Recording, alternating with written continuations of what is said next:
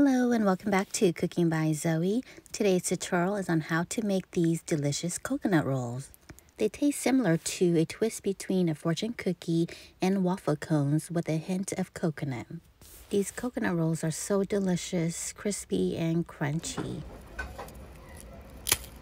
Hear the crunch? This recipe calls for just a few ingredients. Here is all the ingredients that you will need. You'll need 1 3/4 cups of tapioca starch, 1 tablespoon of rice flour, 1 cup of granulated sugar, 2 eggs, 1 can of coconut milk, 2 to 3 teaspoons of black sesame seeds, and depending on what flavor you want to flavor these, vanilla, pandan, or ube. In a large bowl, you'll want to add in your tapioca starch and then your rice flour, and you want to mix these two dry ingredients together.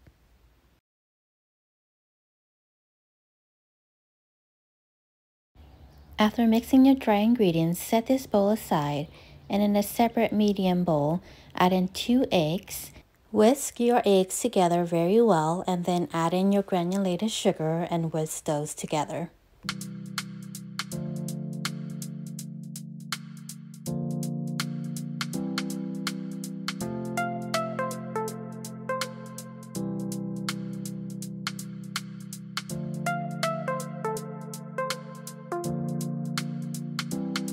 Next, you'll want to add this egg and sugar mixture into the tapioca and rice flour mixture from earlier.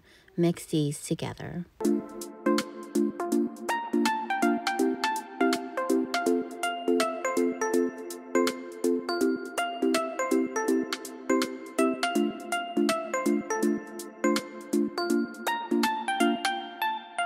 Next, add in 1 can of coconut milk, which is 400 ml.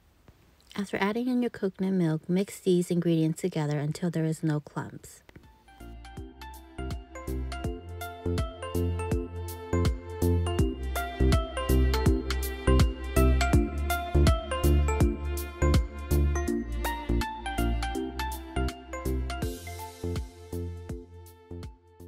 Next, this is optional, is to add in your black sesame seeds. You can also add in toasted or just regular raw sesame seeds.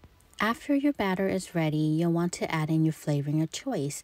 I'm actually going to be doing 3 flavors, so I'm going to divide my batter into 3 portions. I'll be adding in vanilla, ube, and pandan flavoring.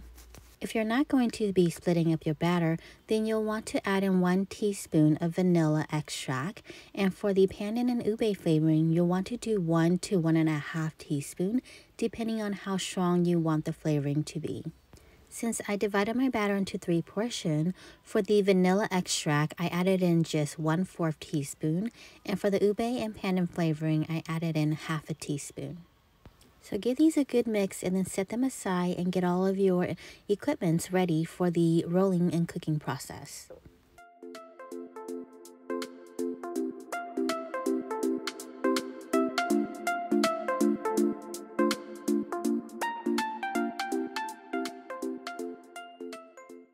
For this recipe, you will need a crumb cake maker similar to what I'm using.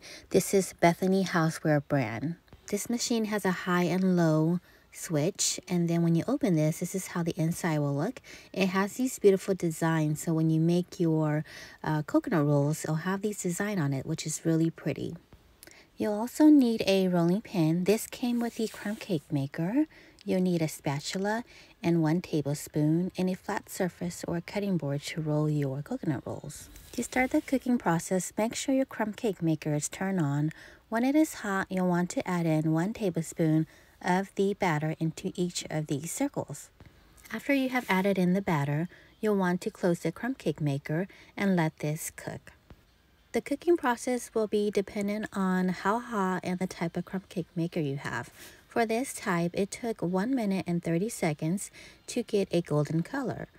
When cooked, you'll want to remove it with a spatula, and then immediately you'll want to roll it using the rolling pin. You don't want to wait too long because the coconut rolls will then harden and will be hard to roll and it'll just crack. To roll these, just follow what I'm showing in the video. At the end of the rolling process, you want to just press down to make sure that the rolls are intact. And then you want to repeat this with the next piece. So here we are again, just going to repeat the same process. Even though a portion of this is not a golden brown, it is actually cooked all the way. And if you don't want it to be golden brown, a very light color is also fine. It does cook thoroughly, but if you want that golden color, then just cook it a little bit longer. After completed, you'll want to repeat the cooking process. Add in 1 tablespoon of the batter into the circle.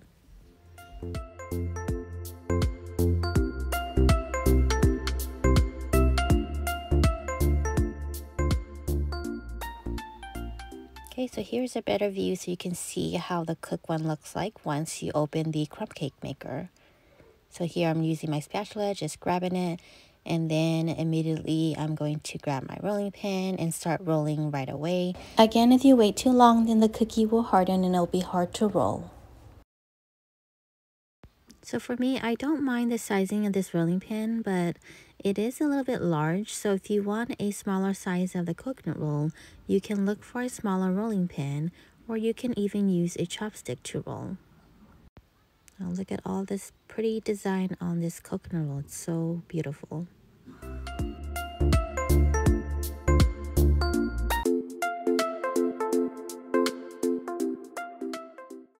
Next, let's cook our pandan flavoring.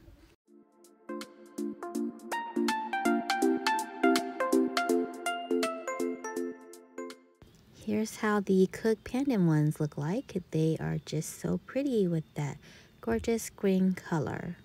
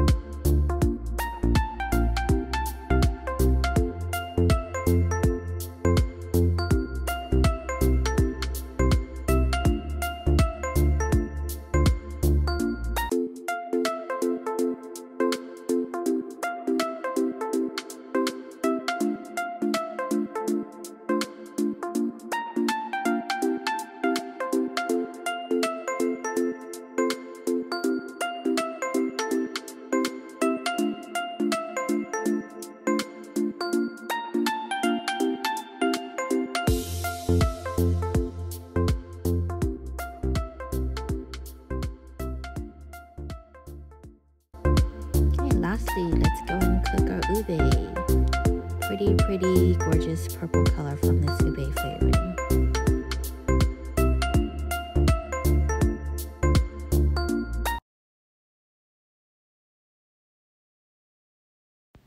Alrighty, and here's how our ube looks like. They are just so pretty. I love this ube coloring from the flavoring. So gorgeous.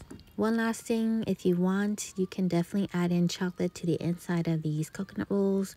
Any type of filling like whipped cream or anything of that sort. Okay, so here is everything that I've made for today. I hope you enjoyed this recipe and thank you for watching.